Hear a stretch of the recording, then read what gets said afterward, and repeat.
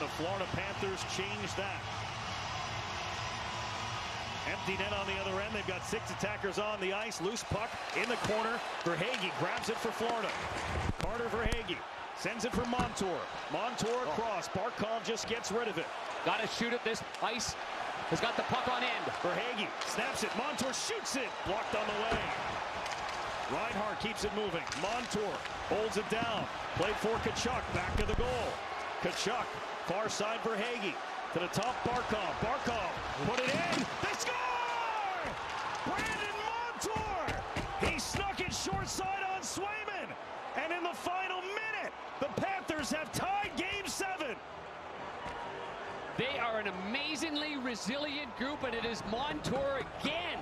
Ties this game up, and he has had another terrific game. They just don't go away easily. From behind the goal line, again, working the puck. And as I mentioned, with the ice this late, it's not going to lay flat for fancy passes. You got to just grunt it out a little bit. Tkachuk goes back to the point. Now you're going to have to get a shot on goal. There was. And the hit a skate. Rebound goes right to the right-handed Montour. He was sagging down low, and look at this reaction. I guess so. Underdog of all underdogs coming into Boston, and they've tied this game up at 3 with 59 seconds remaining.